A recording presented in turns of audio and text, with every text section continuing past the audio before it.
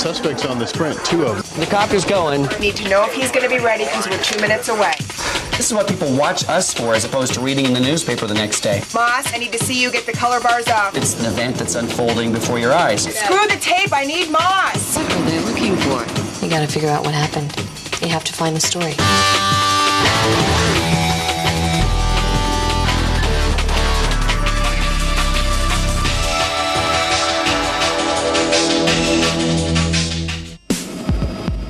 Denver, Colorado. With the Rocky Mountains to the west and the Great Plains to the east, Denver has always been a city of crossroads, and to this day remains a boomtown. Denver is a very good news town. I think as it's growing, it's becoming a better and better news town, which I guess is a way of saying that it's getting more and more problems.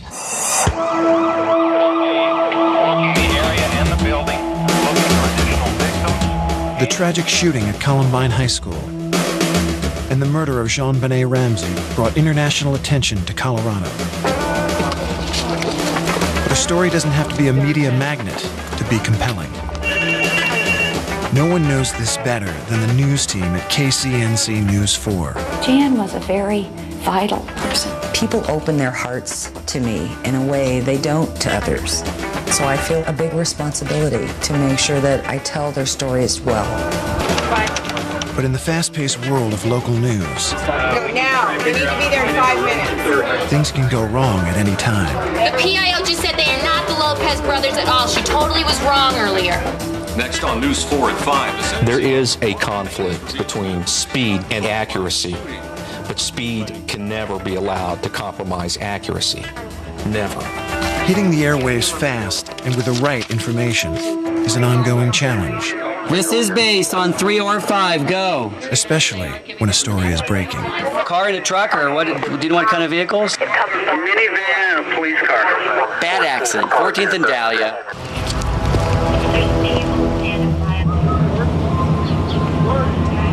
A police car responding to a call has broadsided a minivan.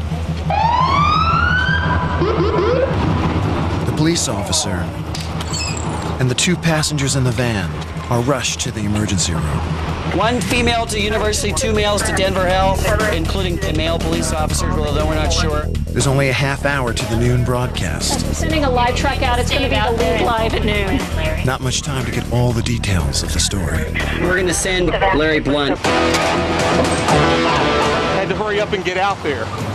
I'm Larry Blunt, a reporter and weekend anchor at KCNC-TV in Denver, Colorado. When I get there, I'm going to see what's still at the scene. Is everything gone? The police car, the van? I started out wanting to be an actor, but I really had no desire to go to New York City or LA. Television seemed to be a perfect marriage of journalism and the world of acting. You're ready, Larry. I'm ready. You're ready, Chris. I'm ready. As Larry prepares to go live, he notices an unusual police presence at the scene. We see a couple of district chiefs, we see some captains and some sergeants, which automatically sends up a red flag that maybe there's some element to this that makes this even more serious than your typical accident. Cops coming on 14. The van has a stop sign, and the van pulls out in front. Okay. Could it be that the officer was either killed or he may be at fault? Shouldn't be that much longer. Okay, we'll hang loose then. All right. But the police on scene are not exactly forthcoming. People in our traffic investigations, what they are in the process of doing is recreating the accident. They will be able to determine what exactly transpired here. Are there serious injuries to the officer as well as people in the van, or what's your understanding? The assignment editor makes a last-ditch effort to get any information from the police. They're not saying much about what it is. There's an accident. Yeah, they got a lot of people there, but they don't say who's hurt, what happened. Cops are kind of hinky, so something's going on. You're watching Colorado's News Channel. As the lead for the noon broadcast, Larry has to get on the air with what little he knows. I'm told that the police officer was going to help another officer. We don't know what the need of that other officer was. There's a lot of information that we still don't know. What can we say? What do we not say? We're going to stick here for a while and see what else we can learn. We'll get back to you. You just tell what you know, what you see. You can't, just be saying things to look like good TV. With the initial report on the air, Larry's job of figuring out what happened has only begun.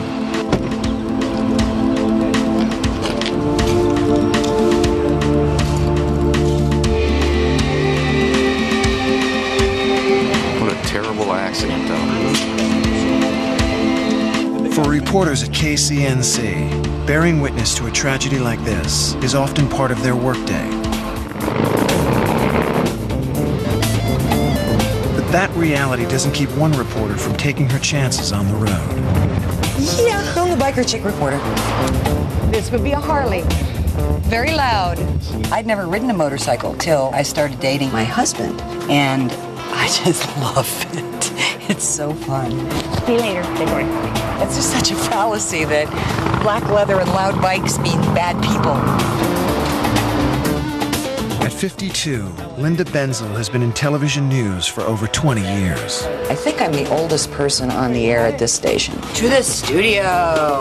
5 o'clock news. But I guess I'm kind of young at heart. Somebody's butt pad. In addition to being a reporter, Linda is also a weekend anchor. Anchoring is significantly easier than reporting. Here we go.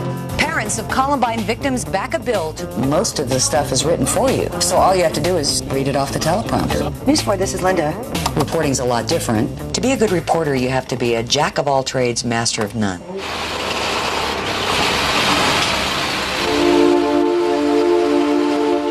Reporter Larry Blunt is at the scene of the accident involving a police car. And we don't have names of the two victims yet, do we, the civilians? But many details remain unknown. Big, bad, nasty accident, 14th and Dahlia. You guys get any people in from that yet? Finally, from the hospital, they learn the condition of the victims. So is the cop still alive? Cop is in serious condition. 2 people he hit, gone. A Denver police officer is involved in a deadly accident. We'll head back live to the scene. Are you sure he's a police officer and not a sheriff? It'd be like the chief. With 2 fatalities, identifying the police officer involved becomes a priority. Brian could find out. Yeah, he would be the guy. Brian! The news team turns to their crime reporter, who's in tight with the cops.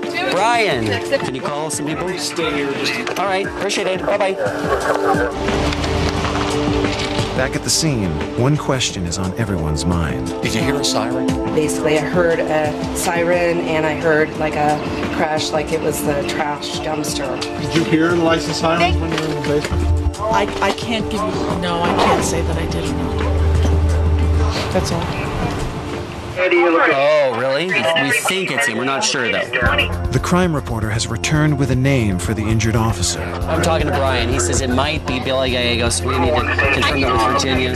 It's a name once well known throughout Colorado. Billy Gallegos lived in Pueblo, Colorado, and it was one of the America held hostage, one of the hostages in Iran in 1979. Yeah, I remember doing that story. Veteran reporter Paul Day steps in to work this new development. I have kind of a long history with Billy Gallegos that goes back more than 20 years. Pretty solid with this, but he wouldn't go on the air with it. Early in his career, Paul Day extensively covered the story of Billy Gallegos and his fellow captives. My recollection is some 50 American citizens were taken hostage in this Iranian embassy and held for 14 months. It was huge. It was all still too. With 10 minutes left in the noon broadcast, the news team is anxious to get this latest discovery on the air. We haven't confirmed that it's him, though. We have not confirmed that it's him at all. Do you have enough information in your brain that you'd be able to tell a little bit about him, like 30 or 45 seconds just in the newsroom chair? We're going to confirm this in 10 minutes? We're going to try to, yeah. We've got people everywhere trying to do it. That's it right there.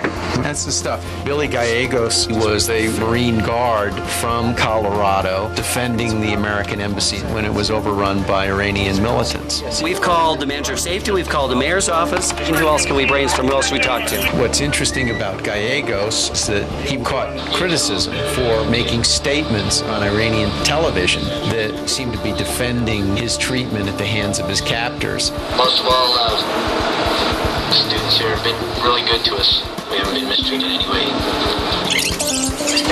I mean, you see a kid so young being caught up as an international news figure, and you wonder, what's he going to do with his life? Where's he going to go with it? And he clearly wanted to go into law enforcement. This happens. I've met him a couple times, too. He's a real nice guy. But he's had enough misery in his life. Boy. Yeah, I need the media relations, please. Media relations, please. Thank you. Okay, say again. With so little time left in the broadcast, Paul will go on air the moment they get a confirmation. We still don't have it, but we may get it in a few minutes.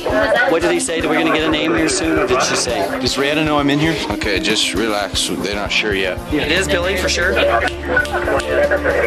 have confirmation that it is Gallegos. We have an update now on our top story on this date. Right now, let's go to our Paul Day. He's at the studio. We've just received word from the mayor's office that the police officer injured in this crash is Billy Gallegos. And if that's a name that sounds familiar to some people in Colorado, it should be, because I feel sorry for Gallegos because this is the last thing I know he wanted. He does not want any attention brought on himself. So this is quite a development that the officer injured today is Billy Gallegos. Paul Day, thank you very much. You can tell when you've got a good story. The floor crew, people that see news all day long, suddenly are paying attention to a story. Billy Gallegos is in stable condition and will go on to recover. I'm trying to find out. But there's still more to the story. That's what you call him right away. Hello? Larry learns new information about the two victims that makes this story even more tragic.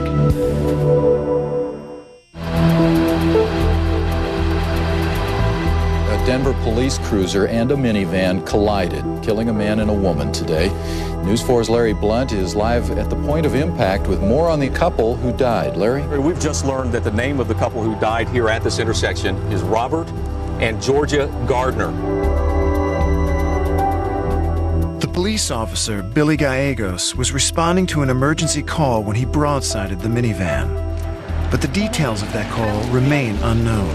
Let me know if you hear anything on that, okay? We do know that it was an officer needing help. I don't know why the officer needed help. Hello? Larry learns from the station that the victims may not have heard the approaching siren. They'd heard, but it's not confirmed yet. The two victims were deaf people. 4 blocks south of where you're at right now is a church called Church of Christ. They were janitors at that church. They were cleaning the church this morning and left the church to go home after cleaning, and that's when the accident happened. How do they get out? How do they yield to emergency vehicles, just generally? It's really sad. Very sad. Yeah. For Larry, these two anonymous victims are as much a part of the story as the illustrious injured officer. One thing I do not want to do is leave people just as in statistics. Accident victim number 101 and 102 died today. No, that's not what the story's about. Tell us about Robert and Georgia. The minister of the church, where most of the congregation is deaf, knew the victims well. What were they like? They were both really sweet people. People liked them a lot. Their hearing may have played a role in this accident. I don't think so, because deaf people watch where they go. They always, the minister saying no surprised me, but his explanation that deaf people, because they've lost that sense of hearing, they are much more attentive with their eyes. That made sense to me. So something had to have gotten in the way. Something strange had to have happened here. I don't know what happened. I really don't know. Thanks for taking the time. Appreciate it. Thank you. When you hear about these people, what great people they were, to me it adds to the sadness of the whole story. Call Norm at the desk. Again? It wasn't that he was in trouble, they just couldn't locate him. As a last twist to this story, Larry learns that the emergency call of an officer needing assistance was just a false alarm. That officer was simply an officer that the police department was worried about, that they hadn't seen him in a while. And it was shortly after this accident happened that the officer called in to the station. All right, thanks, Larry Blunt. For Larry, reporting on this final piece of the puzzle draws the story to a close. What else needs to be said? You pray for the families and let them heal. It is breaking news. Thanks for understanding. Back at the station, another story is breaking. We have potential breaking news. What's it? Cop shooting again in Lakewood.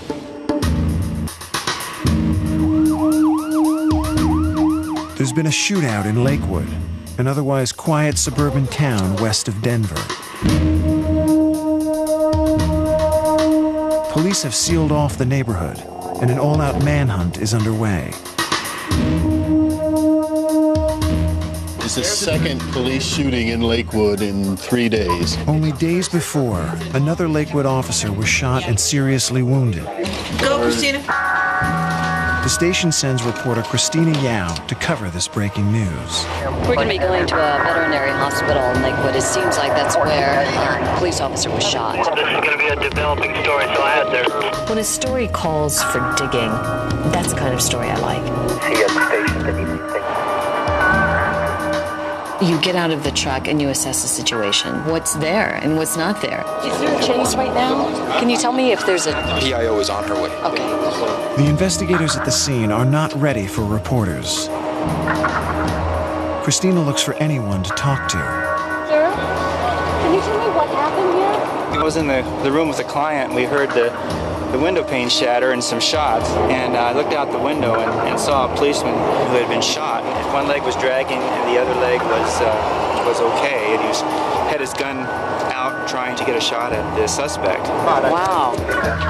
Cops in serious condition, shot 3 times in the leg. The suspects on the sprint, 2 of them, right? Police say it may be the same 2 brothers that are suspects in a Sunday morning officer shooting in Lakewood. Can you tell me what happened in Sunday's shooting? Sunday's shooting began when an officer stopped 2 young men. They shot him in the leg. One guy got in the patrol car and drove off. The cop then fired at his own patrol car and blew out a tire, and then the guy ran from there. Their names are Lopez, and we have a still story. Thank you. These guys are bad dudes. It was in the paper, all their prior record. If they're not afraid to shoot cops, I shot you guys before, I'll shoot you again. What are they looking for? Yeah, we're missing some evidence that might be right in this area, so... Back at the scene, Christina begins to piece together the details of the shootout. It turns out the man in the red striped shirt is the wounded officer's partner. I overheard the partner explain to another cop what happened. He was saying, gosh, I didn't know what to do. I feel terrible. The officer and his partner had stopped a young man who matched a description from Sunday's shooting. They were patting him down when he began to struggle. They never saw a gun. Apparently the gun was in the gunman's sleeve, so he never saw it. They never saw it. It took them by surprise.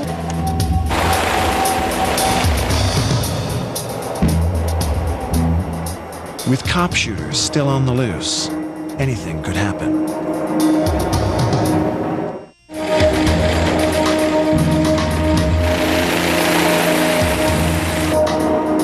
Lakewood police continue their manhunt for 2 cop shooters. He was last seen in the area of 70 South Zephyr, a Hispanic male wearing a black down jacket and blue jeans. They expand their search to nearby fields.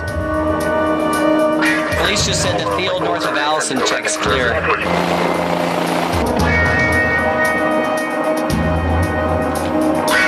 The exhaustive manhunt has the whole neighborhood under siege. They won't let us get her out. And Christina learns from a nervous parent that neighborhood schools have been locked down. Nobody can get through. You can't come in, and the cops aren't letting the kids out unless they're sick. All right, I gotta go meet Bob Burke because we're going to the schools. Bob Burke, please meet Linda Benzel down in front of the station. Linda Benzel takes on this side of the story. We've got a major crime scene up here right in the middle of the lodge with a lot of witnesses. This isn't the first time that this neighborhood has chosen to lock down its schools. This happens to be in the same county that the Columbine High School shooting occurred, so everyone's a little on edge. The school is locked down. No one's able to enter this area or this area here. Almost looks like a war zone with all the helicopters around. But no, I've never seen anything like this in my life. With 2 gunmen loose in the neighborhood, frantic parents rush to the school. I'm really concerned about my daughter. She's only 6. Okay. All right, and you're going to just take her to work with you? I'm going to take her to work with me. Okay. Okay, thank you. Mom looks more scared than the little girl. I mean, it'd be frightening, especially what happened here last April in Columbine. Columbine is still very much on all of our minds. It sounds like they're pretty worried about these guys. I don't think you can go through that kind of a community trauma and not look at everything like, oh my God, please don't let it happen again. It's kind of eerie. This time of day, this playground would be full of laughing, screaming children.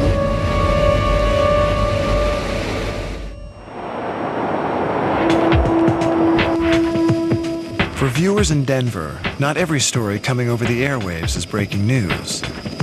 Some stories are simply about how they can best spend their hard-earned dollar. There is a definite appetite among our viewership for consumer-oriented stories. Reporter Paul Day heads out to do a consumer piece about a very special tire. It's an assignment personally handed down by the station's news director. The boss is very afraid of being stranded on a highway by a flat tire. She describes it as a phobia. She heard about a tire built to withstand nail punctures, and she suggested that I test them. Looks pretty good. Just make sure there's even pressure all the way around. You try and imagine, as the reporter, how would John Q. Public evaluate this tire? I want to get you driving over nails. Okay. To be honest with you, I don't want to be the daily consumer guy, but it's a chance to do shtick. All the construction in Denver leaves nails on the roads, but imagine driving over something like this.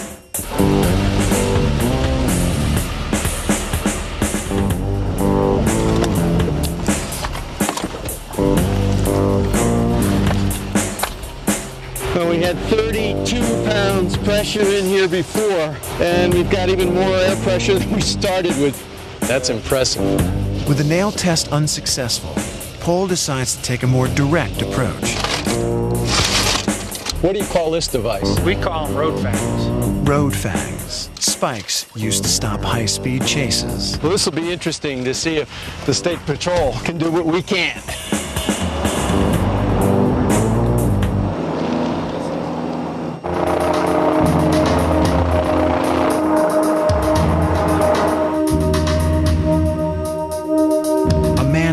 Two cop shooters continues in residential Lakewood. Finally, one suspect is apprehended. I think they may have the shooter. Yeah. You're still looking for the second suspect, right? Okay. These are the same suspects from the shooting on Sunday. PIO said out there. They were hemming and hawing back and forth, and now they say they're the same.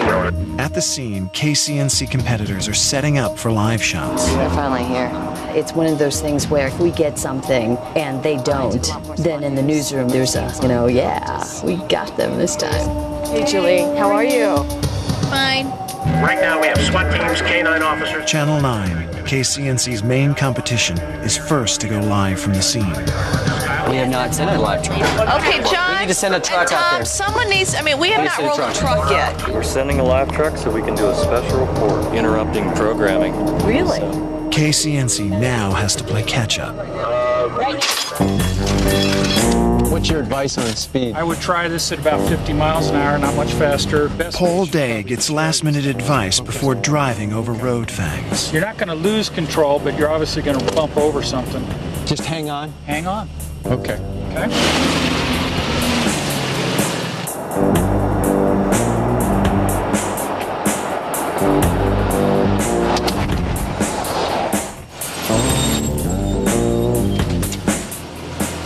Did I hit it? Oh, yeah, you hit it. Still holding 34 pounds pressure. This is embarrassing. I'm not sure where we go with this, because we're showing bad guys the tire to buy now. Well, let's try it again. They try one last time.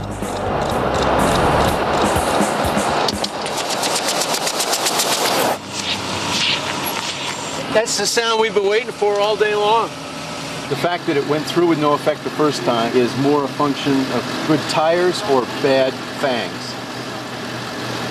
I don't know. Despite appearances, the tire is not through with Paul yet. Where's the hole? Nothing. It sealed itself. The tire has resealed itself. That's an impressive tire, huh? Yeah, this is spectacular. I think a lot of people are going to have their eyes wide open. Christina is going to give us an update on this in a few minutes. With their competition already on the air, KCNC has decided to do a live report on the cop shooting. We're going to do a break-in at 10:30. We have 5 minutes. Hey, Jackie, confirm with Christina that these are the same suspects from Sunday. That's what Dale told me that the PIO said, but confirm with her. That is confirmed, Doug. Christina said the PIO said that. Hi, Mike, it's Jackie. We're about 2.5 away. Your shot comes first. Only moments before Christina's live break-in, something catches her attention. Hey, Leroy. Okay, here we go. I notice out of the corner of my eye the PIO has come out. I've got some vague information on how this occurred this morning. Dawn, Oh my God, don't tell me that she's coming out now to give an update 3 minutes before the newscast. I'm thinking I have to go and get the freshest information. The officer who was shot was making contact with the suspect who shot him twice in the leg. With the live shot imminent, Christina doesn't have time to listen to the rest of the update. And just now we're hearing that the officer who was shot is in serious condition, but not with any life-threatening injuries. And she misses critical information about the suspects. Now they're saying that they don't think it's one of the Lopez brothers that we were looking for. The police have told us that today's suspects are the same people that they're looking for in that case. One of those suspects is Danny Lopez. The other is Dustin Lopez. KCNC ends up reporting that today's suspects are the same ones from Sunday's shooting. We're not sure if there is in fact a second suspect or not. Okay, so it may not be then. Okay, the PIO just said that she doesn't think it's in relation to the Lopez brothers. Okay, so she had all wrong information. Oh. All right, thank you. Bye. I can't believe it. The station's worst fear has come true. They broadcasted misinformation. Well, you know, what do you do? Just talk to her. You guys, everybody should know, the PIO just said they are not the Lopez brothers at all. She totally was wrong earlier. When you're going live in a situation like that, you have to expect that mistakes will be made. It's beyond your control. You know that you tried to get the latest information the best you could. With the sole cop shooter finally in custody, the neighborhood returns to normal. They have called off the search. Okay, here the kids are coming out of school. Do you see them? Here they come. The problem with television news is that we've sacrificed time and depth to speed, getting more on the air, next. But really, all of us just want to put the very best product on the air. Okay.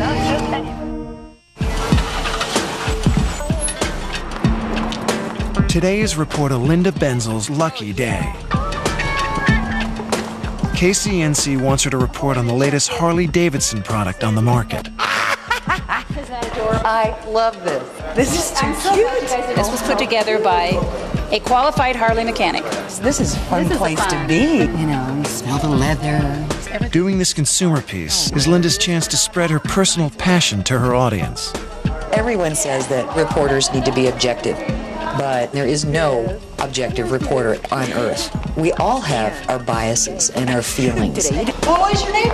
Linda Benzel. Linda? This is my son, Tommy. Hi, Tommy. This is Linda.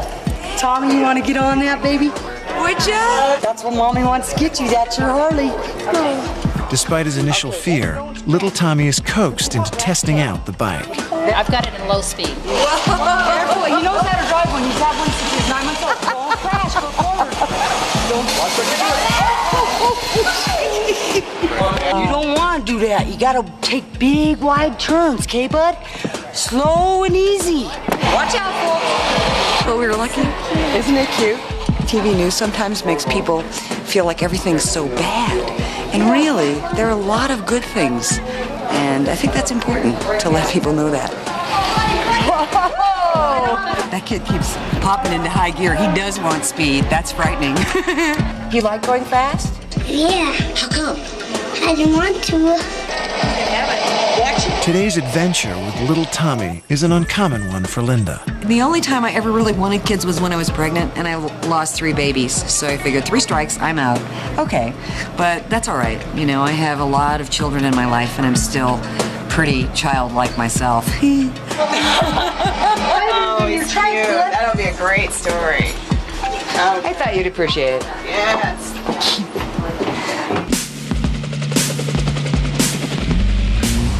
The sun shines 300 days a year in Denver, Colorado. It's truly an outdoor paradise.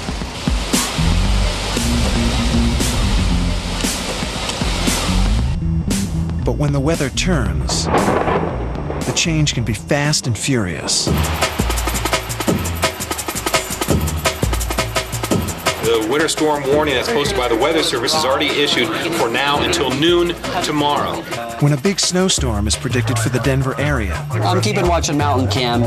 KCNC pulls out all the stops. Do I have all my trucks today? All right. Let's list out all our live locations, okay? So reporter-wise, we have Benzel, Day, Fearburg, That's 3. And then somebody in town. We do get a little nuts about snow. I'm just making a tape list so we have other stuff. Any kind of weather phenomenon, people in Colorado just go crazy. I'm gonna finish my hot chocolate. Probably the last thing I'll get to eat for 24 hours. When we get the news for Spirit of Colorado out, we're talking major snow. The weather in Denver seems to change more dramatically, or more violently than in other places. This is a Bauer polar parka. I mean, we're talking like 2 inches of down here, and it's the hood that really makes the difference. I mean, you know, this is made for polar expeditions. What starts out as a mild and meek snowstorm can get 12, 16, 24 inches of snow in 12 hours. Either gonna get ready to go out and... Let's go! Today is my day off, and I got a page. So I'm thinking, okay, blizzard, this better be a blizzard. If the foothills is supposed to get 2 feet of snow, there better be a lot of snow between now and tomorrow morning. The history of goofy hats and News 4, that one looks really good. Thank you. 90 seconds, Frank. I need you centered up and head and shoulders for a triple box. Good afternoon, Paul. Hello, Jim. You know, as you head west out of Denver along I-70. Denver has a disproportionate number of car commuters. So everybody worries about the weather. And everybody's affected by it. We're going to keep a close eye on it out here. And I'm Linda Benzel. I'm out near Park Meadows Mall. We'll give you an idea of the very windy and cold conditions out here. Linda has her own theory as to why KCNC viewers are so interested in a snowstorm. They want to see someone out showing you how cold it is and how miserable it is, and aren't they glad they're at home watching TV? Okay, you're next. Stand by. Instead of standing alongside I-25 in a gale. And it's very, very windy, very cold, and we've got what we're calling sideways snow. Trust me, it really is as unpleasant as it looks. Can't feel my thumbs. Right now, we have crews out all across the Front Range and the mountains as well. Christina will spend the night in a hotel in the foothills so she can be up at dawn to do a live shot. Maybe by tomorrow morning, it's going to be a mess out here.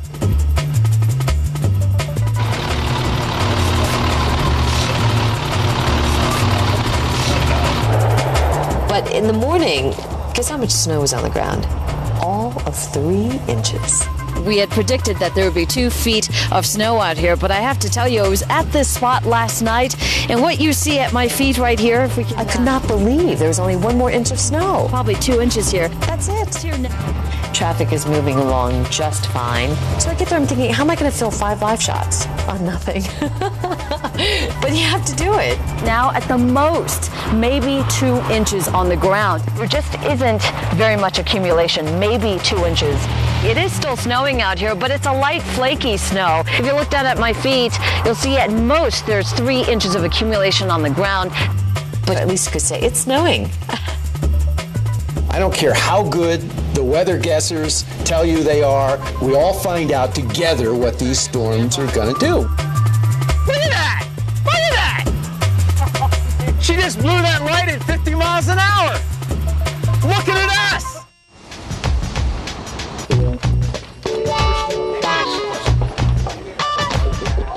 Hello, Rick Salinger. Reporter Rick Salinger, a former CNN correspondent, has witnessed firsthand some of the world's biggest events. I always enjoy covering the biggest stories in the world, and I do miss that. We'll see how much longer this thing's going to go. And fortunately, we've had a great deal of news here in Denver that would qualify as international news, and I've been involved in almost all of that. Rick's been covering a story of a young boy accused of a serious crime. A Swiss-American boy accused of molesting his sister at their home in Evergreen was back in court this afternoon. It's been almost 3 months since 11-year-old Raul was arrested after a neighbor reported seeing him fondle his little sister.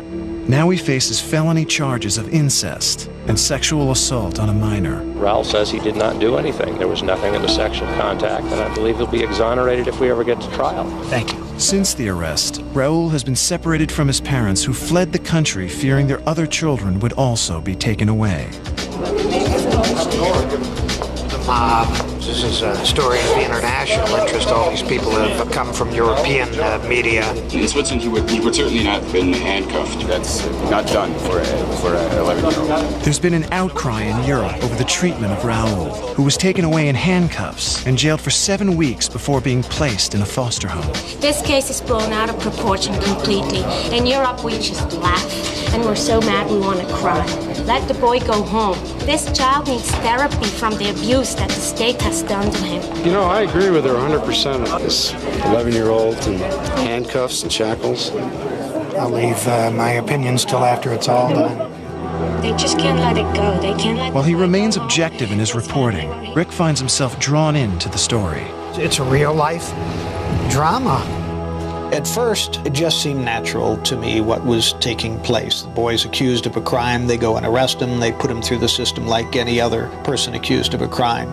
But when I sat in the courtroom and saw this little boy sitting between these big lawyers, while the lawyers are arguing his fate, he's drawing pictures with colored pencils, then it really struck me that this is indeed a child. And I imagine my own son sitting there and how horrible that would be. I'm not going to judge what the truth is in this case, but it's got to be very painful to everybody involved.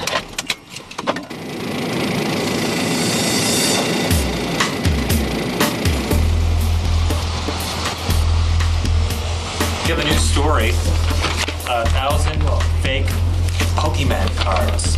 A report comes into KCNC about a surprising counterfeit scam. Where's the hero?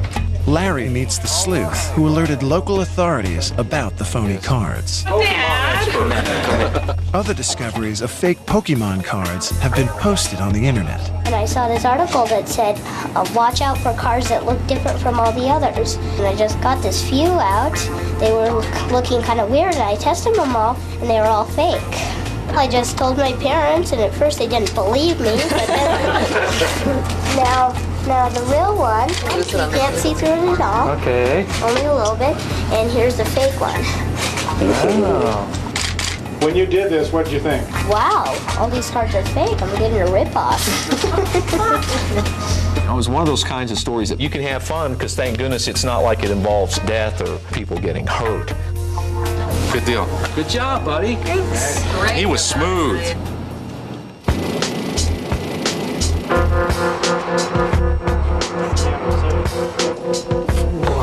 Reporter Rick Salinger is covering the case of an 11-year-old boy accused of incest. You can't get it. He returns to the courthouse to discover the judges closed the courtroom to the media.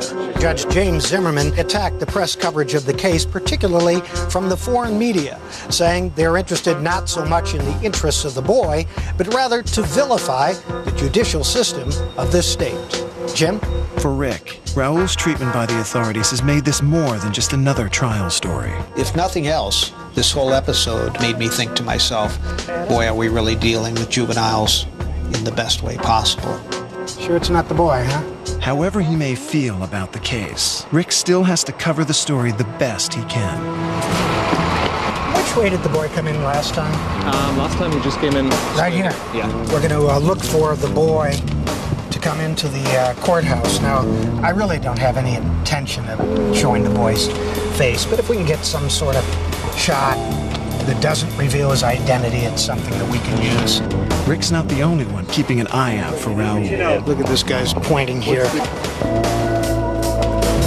Here comes the stampede.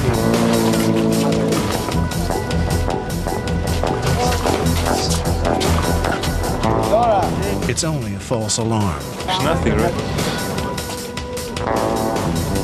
Whether he likes it or not, Rick has become part of the media mob. I gotta tell you, I feel very uncomfortable. Very uncomfortable. This is an 11-year-old boy charged with incest. I really hope he doesn't come in this way. I really don't.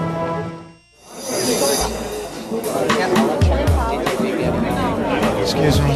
Excuse me. I've got a jockey for a position where I can get the microphone. The trial for Raoul is set to begin behind closed doors. Well, the boy is in there, I understand. Word spreads among the reporters that the defense has filed a motion to have the case dismissed on a technicality. We don't know what the story is until they come out of there. We're herded up against the door here, and when they come out, there's going to be a mad crush, and nobody's really going to get much of anything. There's Raul. It's already been 3 months since Raul last saw his family. How much longer do you think? I don't know. If the judge refuses to dismiss the case, there's no telling how long the trial will drag on. The story has taken on a life, and we don't know the ending for it yet.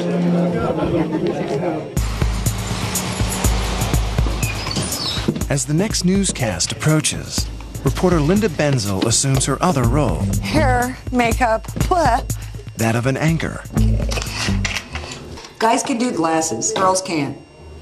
Not an industry that is terribly fair to people. Hey? War paint. Linda's days of putting on makeup may soon be coming to an end. I've been in television news since 1977. I'm now 52 years old. That's kind of a scary place to be. There's not much you can do to stop the aging process. They've already made it pretty clear that I'm not going anywhere here, except for weekend mornings. Because I applied for, some shifts on the day side and didn't get them. So, handwriting's on the wall. But I actually had an ex-husband tell me he was no longer attracted to me because I was too old, too fat, and couldn't have children. So after that, it's like, oh, geez, they passed me over. What a problem. What a blow. Thanks for joining us on First News today. Another beautiful day here in Denver. Absolutely. Actually, we're going to go right now to Jennifer Zeppelin. Despite hitting the twilight of her career, Linda remains a survivor. I can anchor. I can report. I can field produce. Hi, Doc. The more versatile you make yourself, the more chance you have of staying in the job. So, I hope. We'll be back.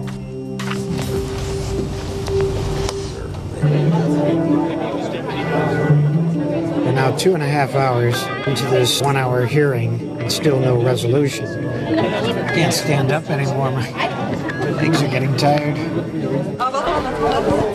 What happened, Ms. Moses? I have no comment.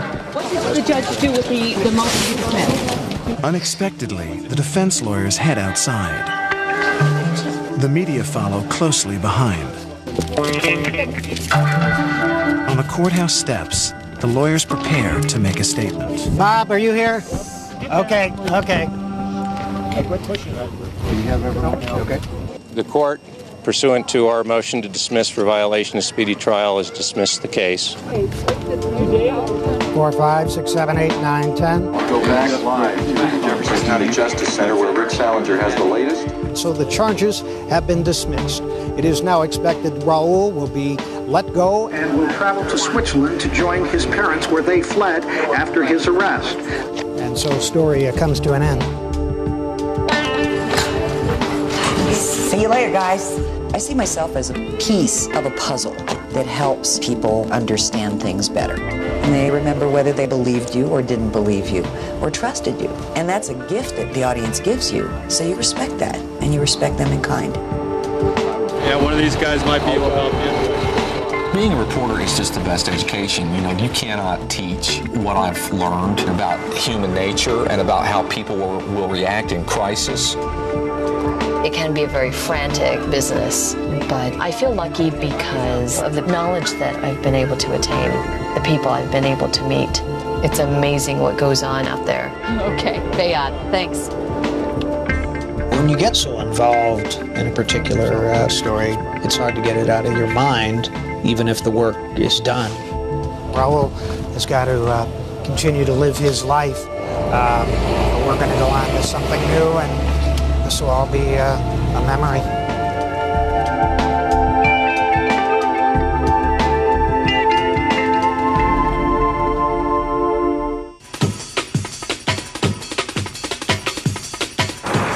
This is a major breaking story right now in Denver. All hell just broke loose, actually. This story's big, it's suspicious. They got a horseback search going out there. 2 more of Denver's homeless are found murdered in lower downtown. Hi, Brian Moss. Can you hear me? We are going to come to you soon. Okay, well, we got a murder scene to go to. You better boogie.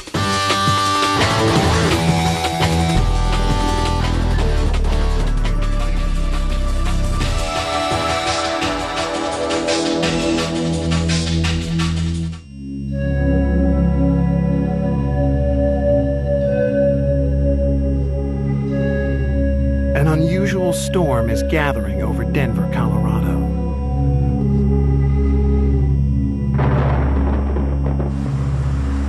There's a serial killer out there. A lot of times I dream about these murders. It's about some of my friends that were killed. Someone is brutally murdering Denver's homeless. 5 transients in the last month have been beaten to death, bludgeoned to death in the area near Coors Field. I'm scared to death. We have nothing but rocks and sticks, and that's rocks and sticks. There are fears that this is a serial killer who's working Denver. Is it outsiders? Is it other homeless people? Nobody knows.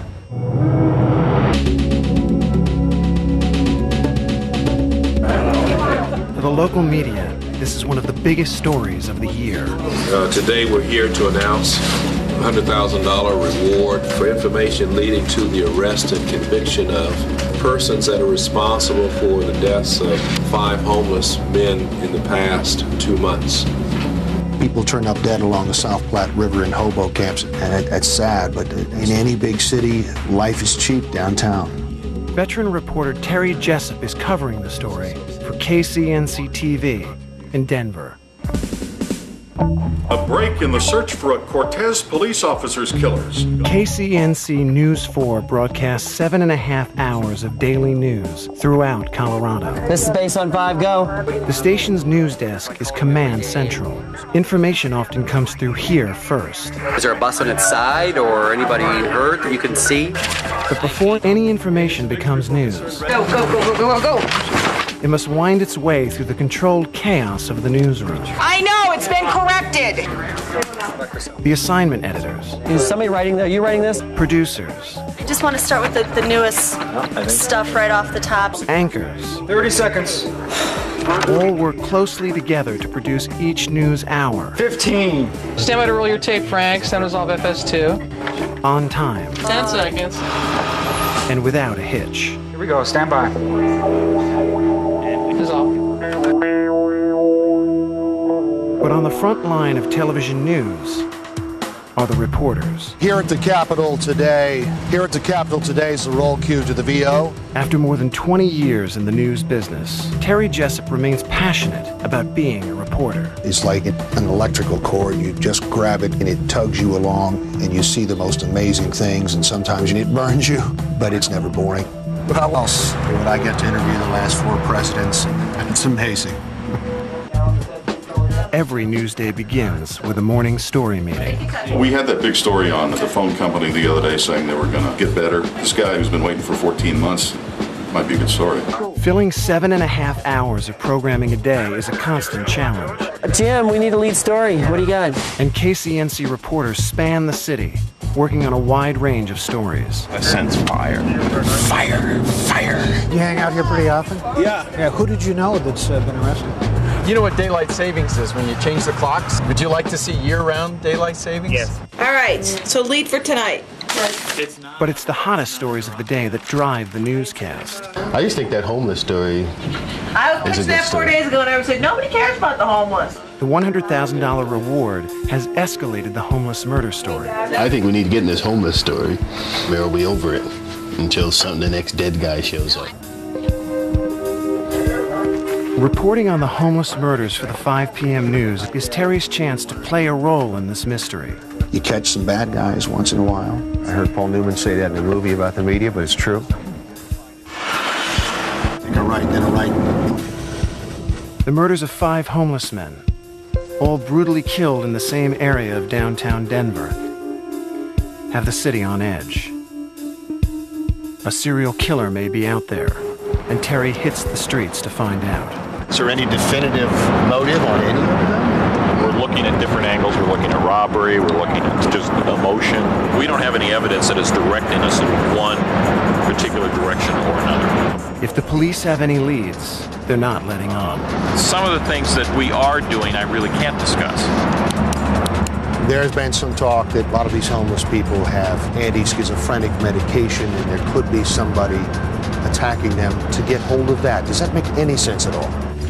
That's a possibility. Folks who are homeless, who have mental health problems, may have some limited medications.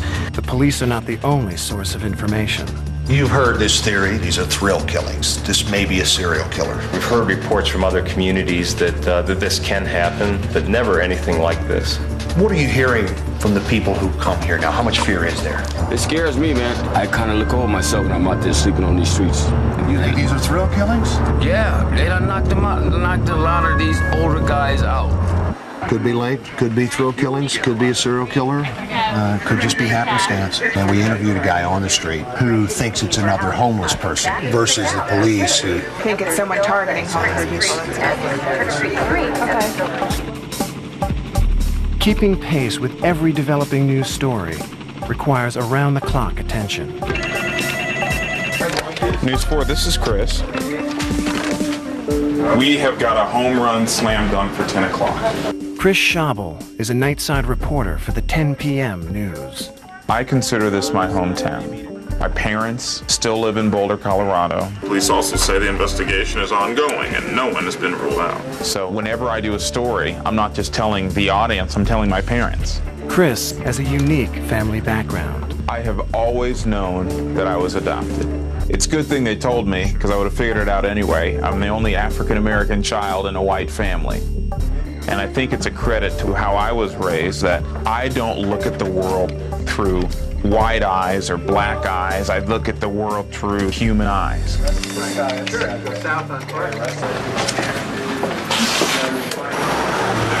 Chris follows up on an ongoing story about a missing child. He wants to report on the family's latest plea for help from the public. We're doing an interview with Alan Adadero, who's the father of Jared Adadero, little boy who was missing in the mountains of Colorado and has never been found. It's been an entire month since 3-year-old Jared disappeared. He was on a hiking trip with some friends and said he was going to run forward, and he never made it. Something happened, he got off the trail, and he never made it. This is a story that Chris has been drawn to since he first reported it. For 7 straight days, would-be rescuers searched for Jared Adadero. They found one set of child tracks mixed with both a mountain lion and a bear, but found little else. We probably turned over every stone we could think of. It's a mystery. Chris Schabel, News 4. Hey, Alan. How you doing? We were wondering if we could nab you and bring you downstairs. Yeah. Alan Adadero still hasn't given up hope, and now has taken out an ad in the local paper to remind people that his son may still be alive. We're the first ones to do something on this in terms of a story, or? You're the first ones to even see it. Can you read me the little top portion of it? My name is Jared Adadero and I'm still missing.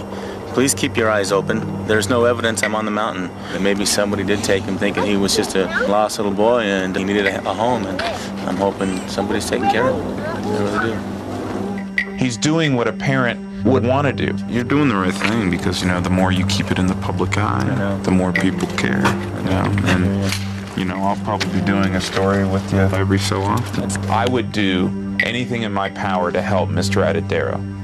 I can only wonder what it would be like to lose a child. Least I can do is help him get his story on the air. How many people do you think are involved? Terry Jessup has gathered all the information he can about the homeless murders. He now must pull the elements of his story together. For Terry, being a reporter is all about being a good storyteller. That's what keeps me going. If this isn't good, if it's poorly written, it's all on me. I've got no excuse. Test 1, 2, 3, 4. Doug Simmons believes the killer is just like him, homeless. Before discovering his passion for reporting, Terry was already accustomed to performing under pressure. I boxed Golden Gloves, traveled all over the country, Madison Square Garden, the Feld Forum. I got a room full of trophies and a crooked nose, but never got the big paycheck. Down the corridor, where good men die like dogs.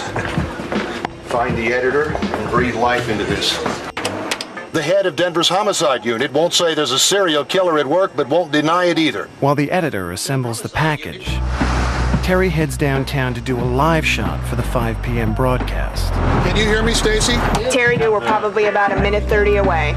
I still get nervous on live shots. Move over that way. Some people think if you've had years and years of doing it, it's like riding a bicycle. Well, you can fall off. Live shots are an article of faith. Each one is different and has its own host of technical gremlins. The live shot is the final element Terry needs to complete his story. Stand by, camera 2. Here we go. Stand by, they're going to take us. But there's a problem. Got audio problems with Terry Jessup. Do they need us to move somewhere? Is there nothing we can do? We still have about a minute. Do they want us to move somewhere? Okay, Terry, at this point, we're not taking a shot. Although disappointed in not getting his full story across, Terry's used to the reality of local news. It happens a lot in live television. I can't explain it. It's magic to me. Good evening, everyone. I'm Larry Blunt. And I'm Kathy Walsh. They're doing it right now.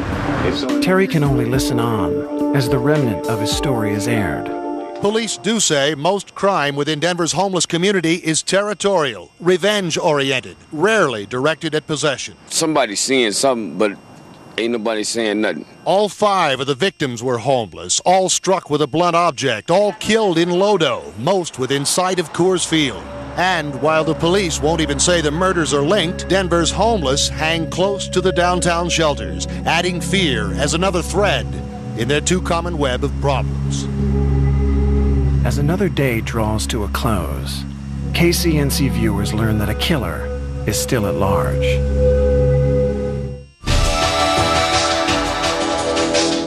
Denver, Colorado, a commercial center for the Rocky Mountain region. A haven for those seeking a more wholesome lifestyle. But the mile-high city is facing a menacing problem. 5 homeless men have been bludgeoned to death downtown. KCNC-TV closely monitors every development. Here's for the Doug. Yes, hi.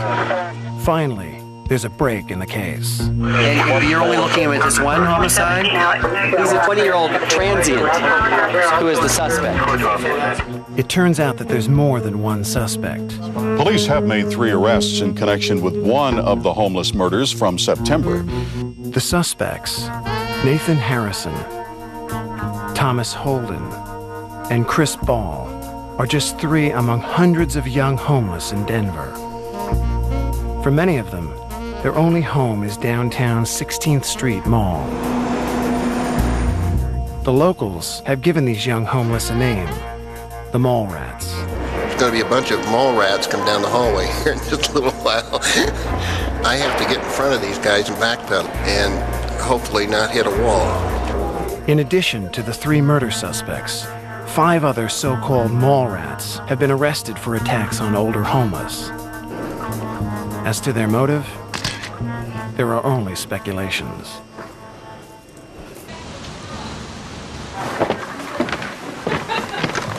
Hi, Alan. This is Chris Schaubel again. Reporter Chris Schaubel has been closely covering the story of Jared Atadero, the boy who disappeared while hiking in the mountains. When did you become aware of it? Now, from the boy's father, Chris gets a potential lead. Park Ranger Mesa Verde says he saw Jared Atadero with an unknown male figure 3 days after he first became missing. How certain is the ranger? That's what I have to do, a phoner and find out. If this turns out to be a good tip, Jared may still be alive. Sunday, after Jared became missing, a park ranger spotted a man and a young child in a hazardous area of Mesa Verde where there are age restrictions. He went over to him, pointed this out, said you need to, go into a safer area. The little boy wanted to grab his hand repeatedly. Never had that happen to him in the 3 years that he's been there. He remembers thinking that was odd. The next morning, the man and the boy are there at the park again, which he again thinks is odd. Why would these people be at the park at 9 a.m.? You guys discuss. That's everything I have. My question is the dad just trying to keep the story out there? And the answer to that, I'll just tell you right now, is yes. The question is what he's saying valid? Although Chris is excited to do the story, the producer and the news director have reservations. Yeah, it's a theory, but how often with missing children cases do we report theories? We haven't.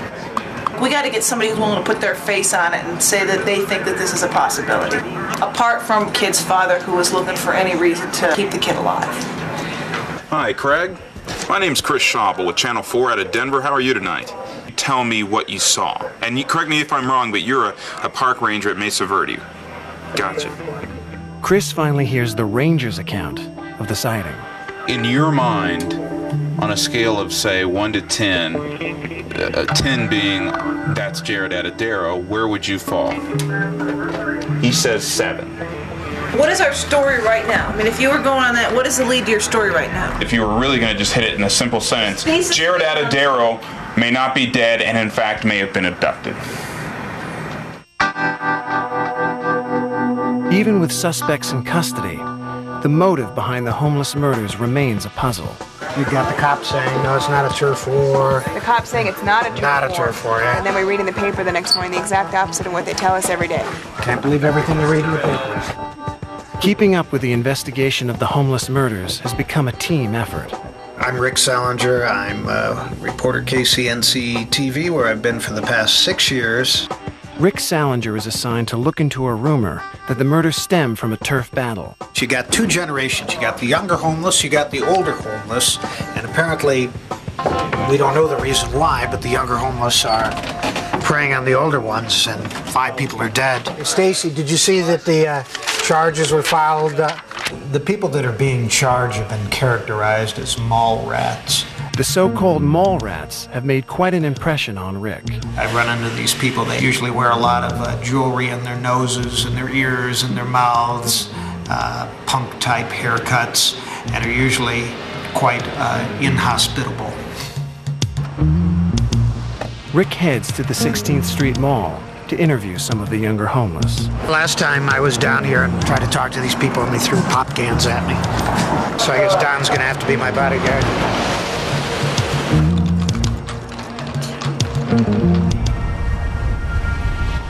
Hi, Rick Salinger, Channel 4. Anything going on with these guys? Rick learns that the young homeless have been kicked off a park and onto an adjacent sidewalk. What do you think of the cops making everybody leave from down there? It's just plain harassment. It's a public park. People should be able to sit. It's because they consider us undesirable. Do you know the guys that have been arrested in connection with these? Plead the fifth on that one. I don't know them very well. I know a couple of them. Tommy and Alex were both my friends. In the paper, I read that they had no proof. Alex and Tommy were a part of it. Do they have some problems with the older homeless people? No. Well, as one would expect, they're rejecting the notion that their friends may have been responsible. 3, 2, 1. While police have their who... Hi! Hi! Hi. What's up, dog?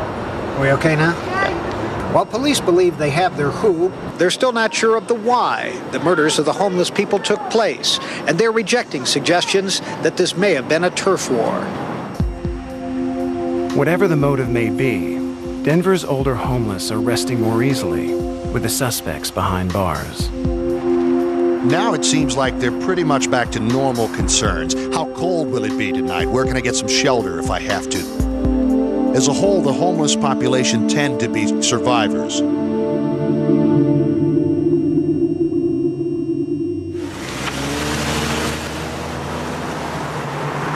Jared's family thinks he's been kidnapped. They've got a park ranger to back up their theory.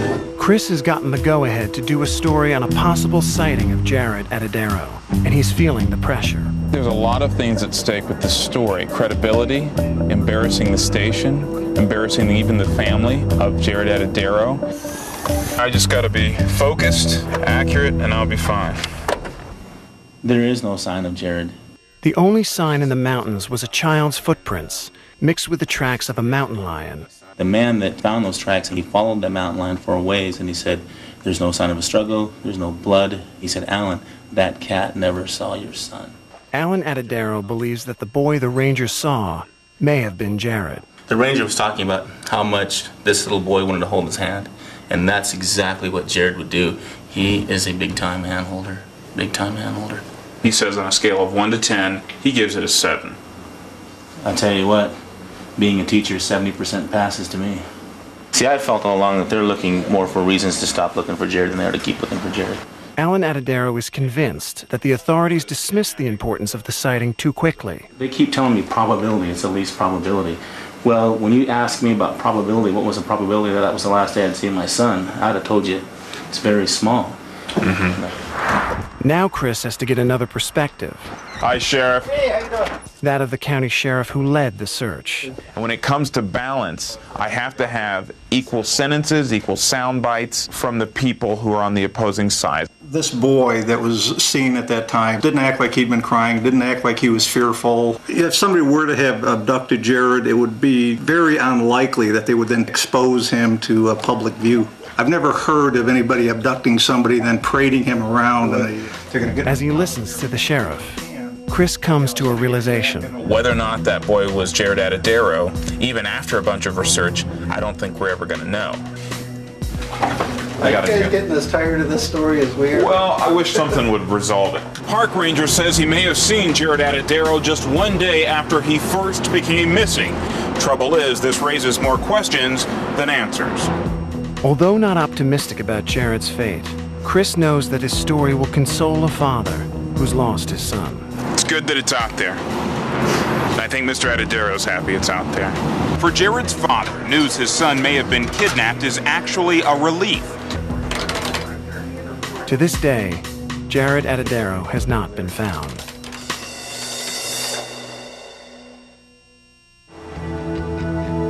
In the news business, each day brings a new story. We've now hit the highest level of fire preparedness. Chris heads to the suburbs to report on the dangers of a brush fire. I sense fire. Fire! Fire!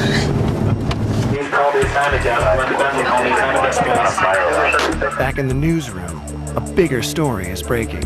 Should we pull in a night person here? I mean, I think this story's big. It's suspicious. They got a horseback search going out there. Is it over Shabel's story? Pull him in. Call this ASAP. Norm. Do you have a phone that I could call ASAP? They're changing my story. Watch this. Okay, we're on our way. Bye. Homeless body, Coors Field.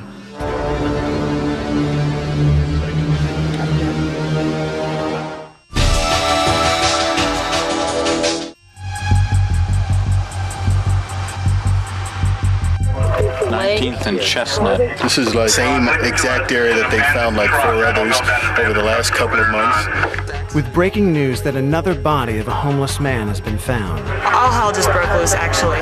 KCNC Newsroom kicks into high gear. Channel 5, go ahead. I just talked to the PIO. They're saying it is another homeless person, a male, but they have no cause of death as of right now. They are still working the scene. Bob Burke's on his way out there.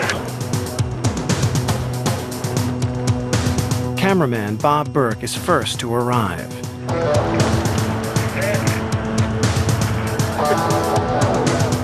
At the scene, there is a massive police presence. Just this morning about 11:30 we got a call on a body in a field behind us here. In the process of investigating that particular death, we came upon another body north of where the first body was located. 2 dead. Yeah, it sounds like there's a second dead one. 17th and Chestnut and 19th and Chestnut. Yeah. Like right on top of each other. This is the original body they found, right? It's 2 blocks down from the other one. That's got my little fibers. I only have 3 hairs left, but you know they're kind of standing up on my head, if you know what I'm saying. We don't know if it's a murder or if it's an overdose. It's just 2 dead bodies found. So at this point, we're just treating it as an investigation.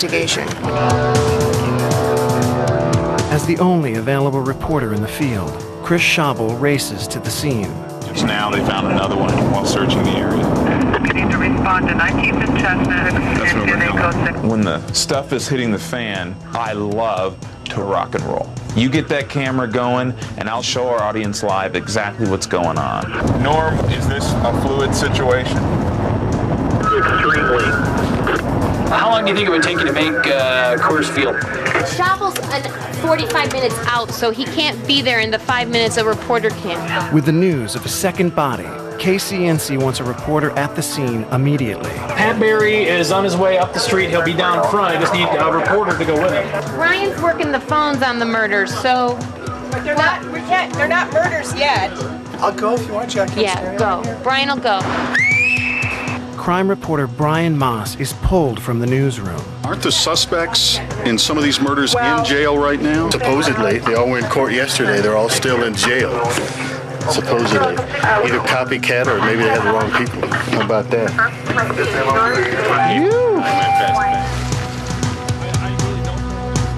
The first body, I guess, is over there. From his police contact, Brian gets confirmation of what everyone already suspects. A07 and A09 are a swap. The homeless bodies just became murders. The mole rats. We will not be stopped. Someone's out there whacking homeless people. Even with news breaking, work on other stories continues. Hi, it's Rick Salinger, reporter at Channel 4's. Mr. Stoney, all there, please. In the newsroom, there are two kinds of stories. Enterprise versus non-enterprise. Non-enterprise, you cover an event. No trial date has been set yet.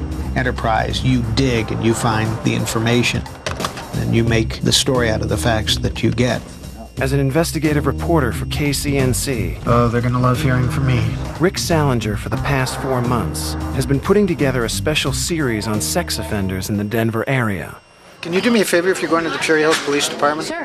Ask them if they have a sex offender registration list, and if they do, could you pick it up for me? We've been gathering the lists of registered sex offenders and then putting a pin where each of these sex offenders lives. This is the Capitol Hill area of Denver. It's virtually populated with registered sex offenders. Most people don't realize that they're living right there in their own neighborhoods. And so we're going to put these maps on the TV, and I think a lot of people are going to be shocked. Rick's ultimate goal is not to shock the viewers, but to inform them of their rights. A list of registered sex offenders is made available by law, yet most people don't even know that that law exists or that they have a right to that list. If I would have had any idea that my neighbor was a sexual predator, I would have paid a lot more attention to my daughter outside in the yard. Earlier this year, these people who had a little girl and didn't know they had a registered sex offender living 2 doors down, and this man tried to break into the house and molest the girl. So they got a copy of the sex offender registration list and were shocked to learn their neighborhood was just infested. And they then took it on themselves to pass it around all over their neighborhood so their neighbors would know where these people are. Getting the word out is exactly what Rick wants to do. All we're doing is we're telling people what we know about a particular situation. But we have these tools to do it on a mass scale, and that places a heavy responsibility on our shoulders. I have victimized people. That responsibility includes protecting the sex offenders themselves. We're not revealing the exact locations of where they live. It could invite vigilantism. In fact, there was a case in Texas where a person was beaten because that address appeared on the list. It turns out he wasn't the offender. Just say behind Union Station. Nobody knows where 19th and Chestnut is, but say behind Union Station. People know what that is. Brian, just a little bit this way. Reporter Brian Moss is at the scene where the bodies of 2 homeless men have been found. Let's go. He stands by, ready to go live. It's on. People, we got a murder scene to go to. You better boogie. Even with Brian already at the scene, Chris is still needed on the story.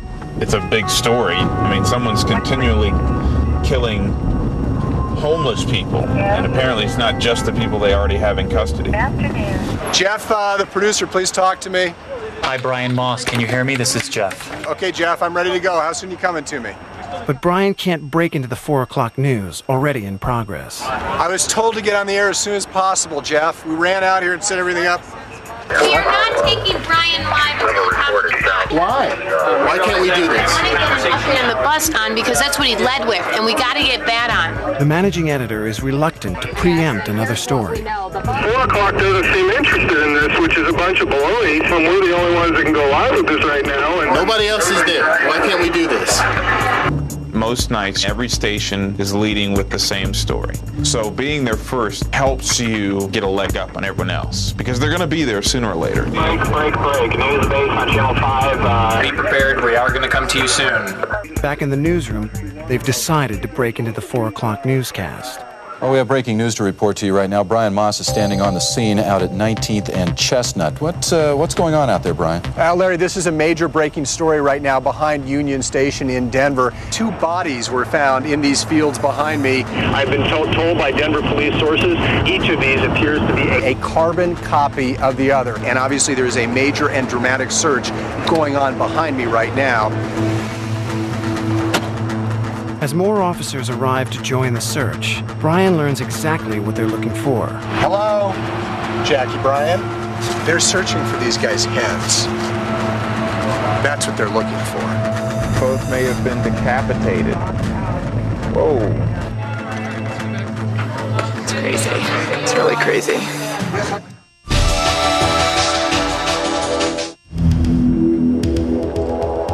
The Denver police search the field where the bodies of 2 homeless men have been found. Word spreads among the reporters that the murder weapon may have been recovered. KCNC reporter Brian Moss tries to get a confirmation. Hey, Tony, they found a shovel out here. They thought at first it might be the murder weapon. A shovel? But the police are not forthcoming. I don't know. Don't know that either, huh? I don't know anything about a shovel. First news quiz, last Reporter Chris Schabel finally arrives at the scene. That brings to 7 the number of homeless men found murdered in Denver in the past 3 months. Police are reluctant to draw conclusions. Thanks, Brian Moss. Chris will relieve Brian. I listened to your shots, so I'll just rip off your info from that. Okay. And report on the continuing investigation. How come you guys aren't calling it a serial killer? What does that mean? Tell me what that means. It means repetitive murders of similar person. By MO. I don't think we're going to take that step. You all want us to take that step, but we're not going to take that step yet.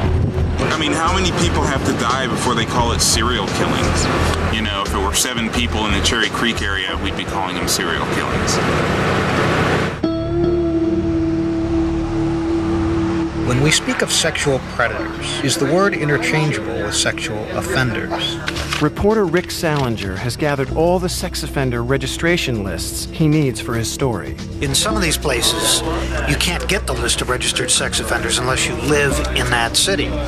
So Carol was kind enough to get me the list for the city where she lives. And I found out there are sex offenders living in the apartment building 2 doors down from me. And how does that make you? Not very comfortable. 35 to 40 South Amherst Street, right there. Part 1 of Rick's story will air tonight, and 2 station interns have volunteered to help plot out the map he will use. These are all the registered sex offenders in like the Denver metro area. Anything from incest to sexual assault to rape to anything. There's like 5 and 6 in some houses. And there's like 16 that live like 2 doors down from me. Yeah. I mean, look at it. It's completely crazy. How many do you think we have? Thousands. There's thousands of them. Oh, I love that shot. I love that shot. In preparation for the broadcast, Rick's cameraman has devised a special way to shoot the map. Now, what Don has done here is hooked up a very neat little camera we call lipstick cam. This is our high-tech equipment. We've put the map on top of a trash can. Okay, I'm going to eject you from the room, Rick. Oh, I'm sorry.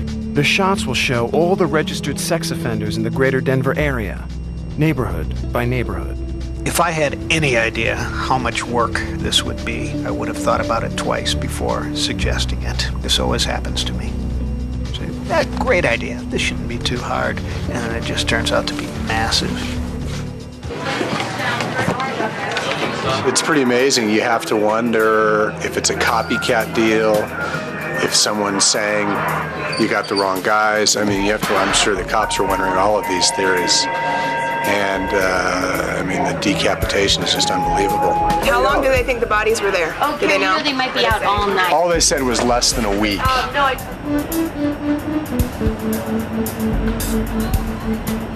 But then now they're saying at least one of them could be more than a week. Police are even saying they don't know how the timelines work out. Whether or not the people who are in custody now were already in custody before these guys were dead. The grisly nature of the murders has left Chris with a dilemma. They're still searching for evidence, and we know that evidence includes the heads. However, we're intentionally not reporting that, at least right now. They might be bringing hounds at her. The truck just pulled up with dogs in it.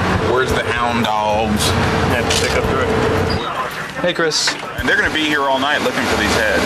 Angie told us not to report it at 5. Has that been discussed again? I think it's an element of the story, so go ahead and go with it. I talked to Angie. That makes my story much stronger. I mean, I'll put it as delicately as possible. So, they're looking for their heads. Okay. I take my work seriously, but I don't take myself seriously. In the shadows of the Pepsi Center, near Coors Field, a killer lurks. Wow. If we didn't laugh, some of the stuff we cover would make us cry. They're looking for clues. They're not only looking for a murder weapon or weapons, they are also, and shockingly we've learned, looking for the heads of the decapitated victims. When they hear that, they're going to jump out of their seat.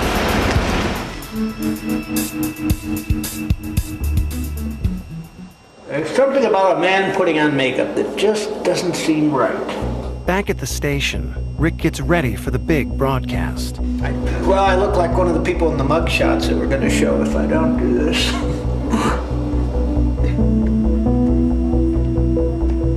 Just hope I don't flub this. Here we go. Thank you. Man, these homeless murders are terrible. Trade later. Rick has last-minute jitters about his story. I honestly don't know what kind of a reaction we're going to get. I'm very nervous about it, too. I don't want to set off a panic. Colorado lags behind other states in making sex offender registration lists available to the public. News 4's Rick Salinger joins us with a frightening story of why parents need this information. Some 7,000 convicted sex offenders live in Colorado. Among them, a man with a very chilling story to hear. I sexually assaulted students as a teacher. How many? In my life, or as students? In my life, 70. In Colorado, the law requires sex offenders to register with police. But in almost all cases, the police aren't required to notify you where they live. So where do all those registered sex offenders live? Let's look closer. The area from 6 to Colfax, Broadway populated with those convicted of sex crimes. On the west side of Denver, you can see the map we put together on our website, which is KCNC-News4.com. Thanks, Rick. After months of work, Rick is relieved to have his story finally on the air. I guess the reaction will come in different ways. We'll just have to see what happens.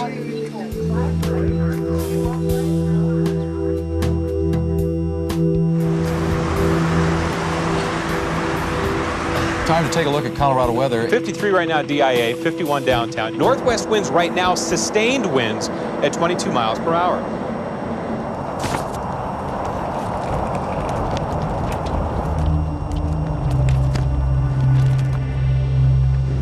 They're going to bring in 50 detectives at least, canvass the entire area. Terry Jessup is on scene where the bodies of 2 more homeless men have been found. These guys have been dead for a week. One guy has been dead, they figure, at least a week. Denver police have evacuated the homeless who frequently sleep in this field. I just can't believe no one found them until yesterday. And continue their exhaustive search for evidence.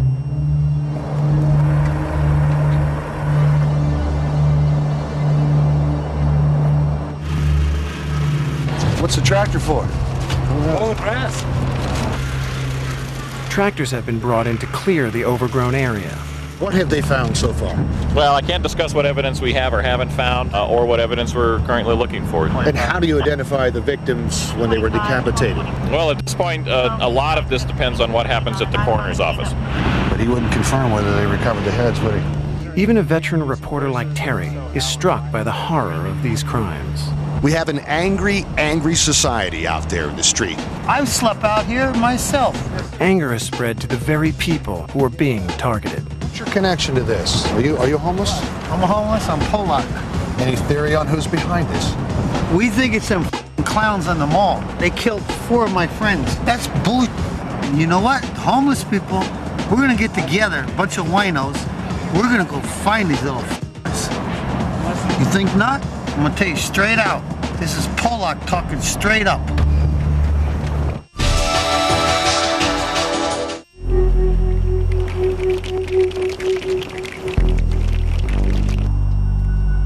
Denver police finally call off the search of the field where the bodies of the 2 homeless men were found. These bodies have everyone wondering about possible connections to the 5 earlier murders. 3 men are in custody in connection with a previous homicide. However, they have lawyers and they are not expected to be saying anything further to police. We'll have to wait and see. The 3 suspects in one of the previous murders are awaiting trial. I would suspect that somebody's going to talk at some point once they start the plea bargains. If the evidence is strong in the other murder, they may find out more about this one. I think they will solve this. The investigators are not so optimistic, given the victims' transitory lives. It's tough to find relatives. It's tough to find even peers because the peer group is so transient. And so that's, I think, what makes it a little difficult to investigate. You know, it must be somebody who was just so teed off that they were blaming it on some homeless guys beforehand. And he said, I'm a cold-blooded killer, I'll show you. The mounting death toll has left the city in a state of disbelief. The mayor won't say anything earth-shaking, I'm sure, but he will say quite a lot. 10:31 the time. This is Mike Rosen with Mayor Wellington Webb. 2 more bodies found. The count is now 7. At a local radio station, Denver's mayor announces that he's appealing for help from the FBI. After these 2 new bodies were found, as well as a decapitation, I said I think we probably ought to kick it up and get additional assistance to support us. Well, Bill, we do know that that assistance will include processing any forensic evidence that they may have recovered, although one officer did tell me they did not recover anything that appeared to be a murder weapon, nor did they recover any parts of bodies. With no immediate leads, a long and difficult investigation lies ahead for the Denver police.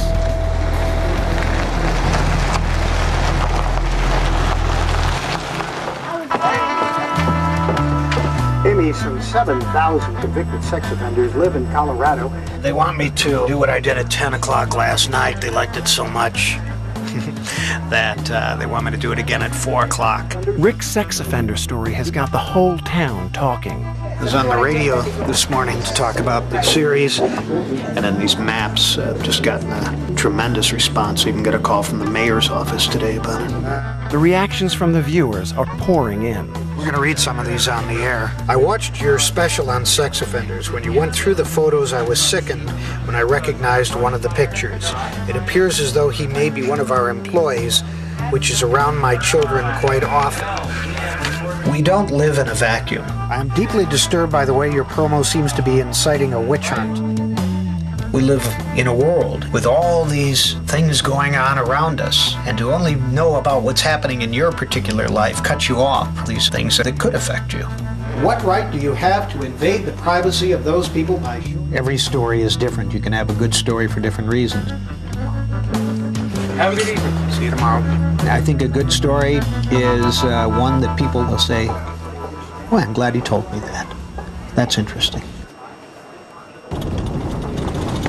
We're actually driving through this 2-square-mile crime scene. The field behind Union Station is once again open to the public. I'll be back, Josh.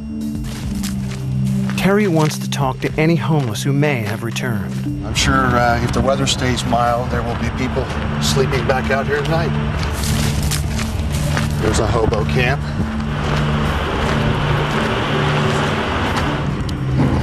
Now, this is strange that someone without a home would leave something like this. A Bible. That's nice to see. Nickels, dimes, quarters. Well, you would think someone would be coming back to this, wouldn't you? This will all be skyscrapers someday. Even with Denver's changing landscape, Terry knows that the homeless will always be part of the city. Every person out there has a story. Somebody's uncle. When people say they're homeless, they're strange that they have no roots. It may not be very pleasant, but it is a story.